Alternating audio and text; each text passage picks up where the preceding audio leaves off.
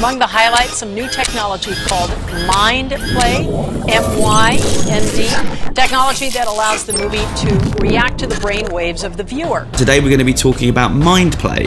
It's the world's first mind-controlled media player and platform which connects your computer to your mind with EEG. Basically, it's being held at the Topanga Canyon Art Gallery in a portable screening booth, and you go in, you put on a medical-grade EEG headset, and it detects your brain waves as you watch the movie. So depending upon your mental brain state, you're going to be able to unfold the plot and also determine the outcome of the movie. So if you and I were going to watch the same movie at a different television, we might actually have a completely different story.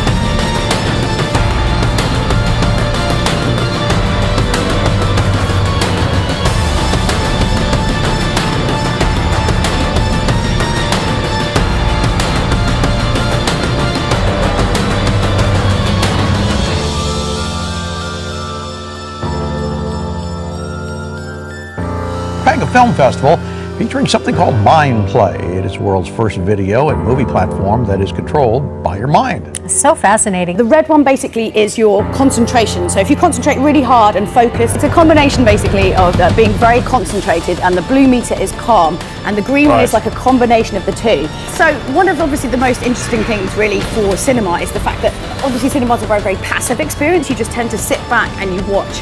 Imagine if you went to the cinema and you could all basically change the outcome. It could completely revolutionize cinema.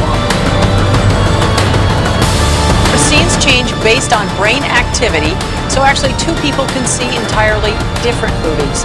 How does it work?